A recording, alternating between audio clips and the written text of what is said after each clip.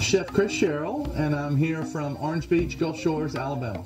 My training as a chef, I born and raised in a little town, Eufaula, Alabama, and I knew at a young age I wanted to be a chef. Cabo Verde pops up in the United States language certain ways, mostly due to the beginnings of hurricanes. But outside of that, you don't really know much about it. For me, when I got the call to come here, I didn't know what to expect. I didn't know anything about it. I had to look on a map. It's a great entry level into African culture. The people here open their homes, open their hearts. They're very friendly, very happy to have you here.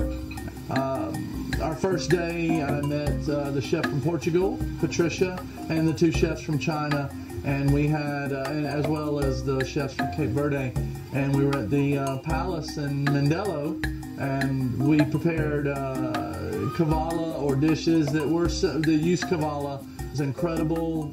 Served about 40 people in a long family-style banquet table. It was really cool to do that, and then to work and meet the other chefs. Our big goal was to judge the Kavala Fresk Festival, and we tasted almost 20 different dishes from local restaurants that were fantastic. But the chefs did a great job. We tasted some really great dishes, and overall one that just blew our minds, and that was fantastic. But the festival itself was amazing. It went from somewhere around noon till 2 or 3 in the morning, people having fun, people sharing music and enjoying life and eating food, and that's what life should be about. It should be that way all over the world.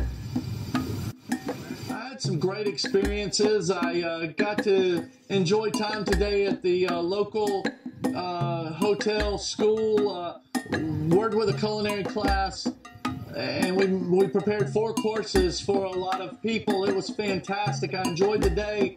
We prepped a lot of food, used a lot of local ingredients, which is important because I think about the farmers. The farmers here take a piece of land out of volcanic rock, and they grow this fantastic produce, and the human effort to produce these things is unimaginable to most Americans back home. This experience has been eye-opening, very humbling, very awesome, to the point that without a doubt I will come back here, if not just once but several times.